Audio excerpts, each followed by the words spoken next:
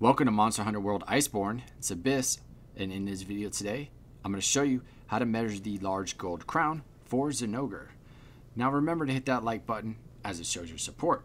Alright, so the first thing you want to do is grab some red pits so that we can redirect the monster anywhere we want it to go. This is going to be the same as using these shock traps, but we'll be able to get some more measurements by doing so. Alright, so running up to the left leg, you can see that the fur is above my head. If this was a mini, you will be above the fur. So you can see right now that we are in the large range. So this is definitely worth taking our time, getting some extra measurements, and possibly defeating this monster. So working on the right leg, you can still see that the fur is above my head. And you can actually see that one spike to the right, kind of like a little bit above my head. Because of the fur on the leg, it's hard to get a perfect look. So that's why we're going to use the red pits. Direct it is where we want it to go, and then we're going to also use some shock traps too. So this is the right leg. And then you can see the spike right there above my head. This is at the back of the leg. And I wanted to show you another look at it. And then there's that spike right there above my head. That's probably one little indication that you want to use. And then here's a nice little side view of it. But you can easily tell that the fur will always be above your head. And then look at the knee right there. You can see 1, 2, 3, 4 tan spikes that are coming out of the knee. We're going to use that as a reference too.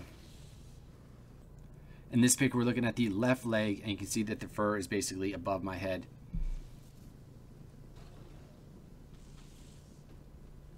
Again, with the mini, you will be above that fur, and with the large, you want that fur to be above your head.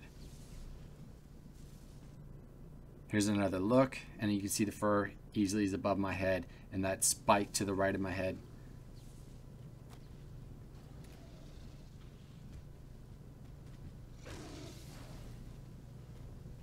Now we're going to look at the knee. So we got 1, 2, 3, 4 spikes that are tan coming out of the knee. And you can see that I'm actually covering the bottom one, right? So you should only be able to see 3 of them. We'll get another look at it again one more time. All right, so here you go. You see the 4 spikes coming out of the knee, and I could easily cover the bottom one, and the 3 should be above my head. That's a good indication right there for the large gold crown.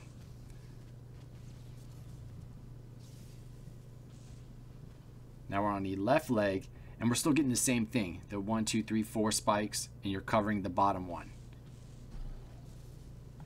So going for the large gold crown, a couple things to note. You want the fur to basically be above your head, and at that knee, there's 4 tan spikes that are coming out of the knee. You want to cover the bottom one, and the 3 should be above your head. If it is so, then it's worth taking the extra time, getting some measurements, and possibly defeating the monster. Alright, so I have this weird theory about the turf wars. Let's just say that the damage value is set at a certain percentage every single time.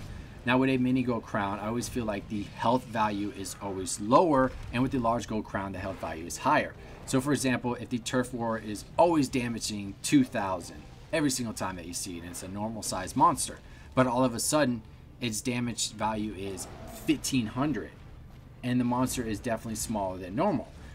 So if the damage value is on the lower side, then this could be another indication of how to measure the gold crown. Again, this is just a theory, and it would need a little bit more studying. Other than that, I hope you all enjoyed the video. Don't forget to like and subscribe to support the channel, and I will see you next time.